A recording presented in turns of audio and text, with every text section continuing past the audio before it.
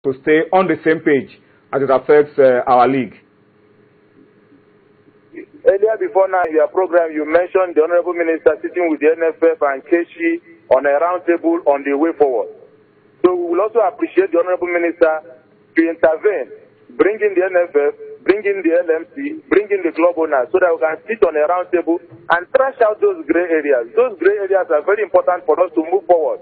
We should not be, nobody should bring sugar and put on our mouth because you are mentioning that money. And let me also tell you, we are not, they are just celebrating tokenness. Before now, there has been an existing contract negotiation that was up to 750 million naira per season. And now you are talking about 500 million and you are celebrating it. It's like celebrating tokenness. If they had carried the club owners along, maybe we would have negotiated something better than this. And Globe people are aware of what I'm saying. Well, Aloy Chukwuemeka, obviously we will still need to talk more about all of these issues. But we want to thank you so much for joining us even at short notice. And our own submission from this end is what we've always said, that LMC, club owners, NFF, National Sports Commission, everybody will need to sit down so that we don't keep reporting crises. Let's move on for once. I'm sure, Alo, you agree with me. Yes, I will agree with you. It's only the round table that can solve the situation, and we believe strongly that dialogue, just like the NFF did in the first time, but it was the LMC that you are using the word irrevocable. How can you be saying irrevocable in an issue that you are just an employee, not an employer? We are the employers of LMC, and they are our employees, and they should respect our opinion, not telling us that certain areas are irrevocable. Clubs will not accept that, and we will continue not to accept that until the things are done right. But, well, the good news, Aloy, is that this has not affected football on the pitch. And I hope it will not affect football on the pitch, at least while negotiations are going on. Yes, we all resolved. All the parties agreed that the biggest beneficiary of our meeting we held with the NFF is the league itself. So we agreed that the league should continue, nothing should hurt the league. But while the league is going on, the negotiation will be side by side. And I strongly believe that if we have a roundtable discussion that everybody is ready to make sacrifice, not mentioning where you are using the word irrevocable, like Ndoka used it the last meeting we had. How can you be mentioning irrevocable? That was what annoyed the clubs. So I think we all agree to move forward, and I'm assuring you that as soon as we have a roundtable discussion in less than a few days from now, everything will be resolved to the best interest of Nigerian football. But one last question, Aloy, because this is of interest to me. A deal has been signed with the title rights sponsors. We expect to see their billboards at the venues. If the club owners are insisting that they are not party to what the league management company have brokered for them, how does the sponsor get the mileage in terms of the billboards and all of that? Are you going to maintain status quo while that discussion is on, or you shut out those billboards and you just play the way things are at the moment? In fact, about 2 hours ago, the leadership of the club owners met. We discussed through consultation, and we have ordered all the clubs that nobody should allow league management company billboard or any of their sponsors that we are not aware to put any billboard or pitch panel at their match venue, and all the clubs are ready to stand by that directive until we meet at the round table and things are sorted out. And is that starting from week 10? Tomorrow? Tomorrow. Okay, thank you so much, Aloy Chukwuemeka, Secretary of Club Owners, for speaking to us on Sports Tonight. Clearly, it's still a long road to lasting peace on the domestic scene. Let's go for a break, about a minute, so that we can catch our breath. We'll come back and take a look at all of these issues on Sports Tonight. Join us again.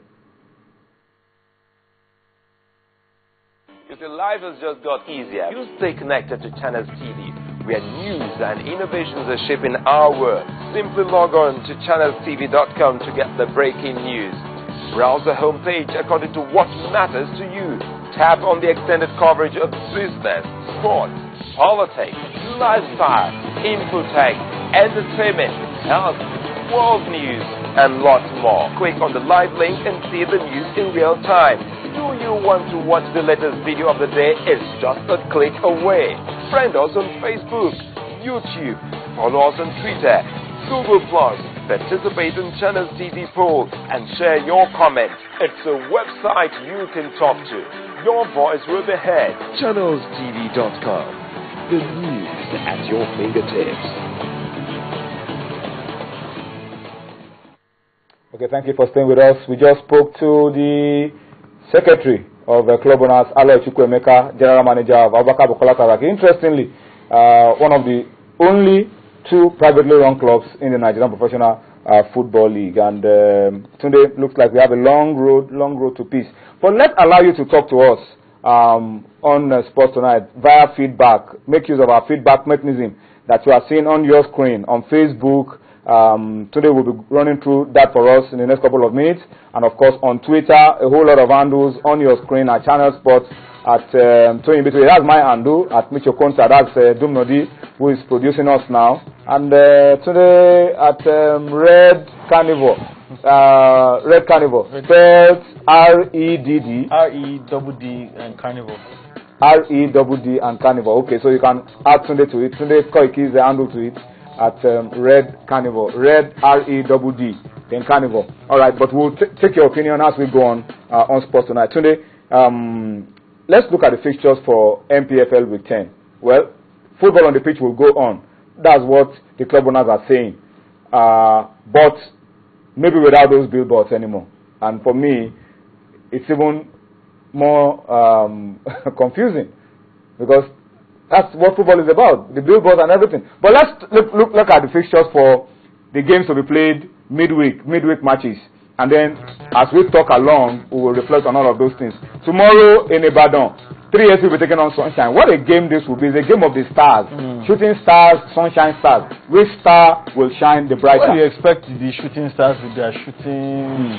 They can shoot up to the sun. But that's a good game to watch tomorrow. Aim for the sun and what a game this will be. What a game this will be in Ibadan. Aqua United against Sharks of Port Harcourt in Uyo. Bayelsa United against Heartland of Owerri in Yenagoa as well. Wiki Tourist against Rangers will be played on Friday. Rangers came back to the country today from Angola and they've been given 48 hours to travel, rest and travel, which I think is fantastic from the competitions department of the professional league.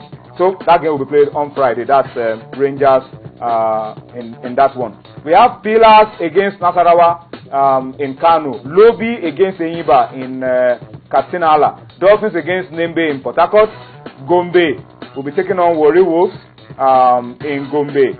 And then we have Kwara United against Kaduna United. El Kanemi against Abubakar Bukola Saraki will be played on Thursday. We're told that ABS got involved in a minor road accident and where they were on their way to Maiduguri, so they've been given 24 hours. That game will be played on Thursday. Tunde, very quickly, football on the pitch is going on, but just going on. Just barely going on. Going on for the sake of going on. And that's the painful part. It's as if, you know, your car doesn't have brakes. There's no water in the radiator. But you're just moving it. The seats are not good. The fuel tank is faulty. Basic understanding is not going. It's not there. It's not there. And I think at every point in time, the club owners or club managers have consistently maintained that they want dialogue. That they are willing to talk about. They said they are not against the reforms. They are not against reforms, but they are against some procedures. Exactly. The use of certain words, the way they've been addressed, the way that the contracts have been done. Is it just about the way they've been addressed, or some certain procedures and some certain actions? Hold on. There's a proverb that says that no matter the size of the beard of the workman, whoever pays him is still his oga. So no matter who is in charge of the LMC or is in the board of the LMC, the very truth is that those people are there at the should be there at the instance of the club owners. So if the people in the LMC must pander to the wishes and the whims of the club owners within reason. If these issues are unreasonable and unworkable, then there will be cause for conflict. But so far, these men have said that they are willing to talk about these issues, the ones that they find distasteful, and willing to look for a way out. And I think all parties should be willing to get involved in it. And it is particularly instructive that when that league, when that management contract, that sponsorship contract was signed, there was no club present. You saw the picture.